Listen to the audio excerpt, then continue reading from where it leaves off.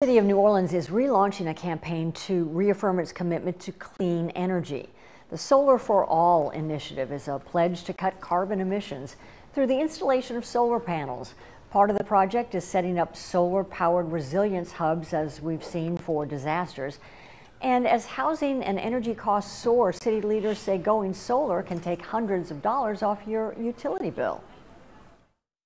I have a partnership with Posigen. This is my personal partnership where I have solar panels on my home, and it's something that I've seen benefit me and my bottom line, even getting the bear out of my pocket, as my grandmother would say.